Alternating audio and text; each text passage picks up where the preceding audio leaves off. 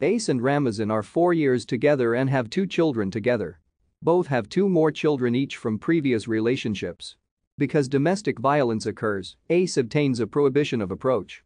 Ramazan, who has been convicted several times, will not accept this.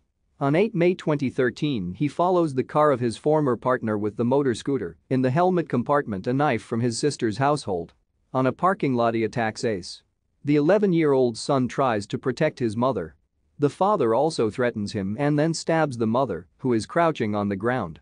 The 2 children are also present. The mother can still call the police but dies despite emergency surgery in hospital. Ramazan flees, turns himself in to the police shortly afterwards. In November 2013 the trial before the Aachen jury court will begin. In December Ramazan is sentenced to 12 years imprisonment for manslaughter. The judge uses the word slaughter in his statement. Note: the woman's real name is not known, nor is her origin, Turkey. We are happy about hints. Thank you for watching this video and helping us build a large database of stories about honor killings.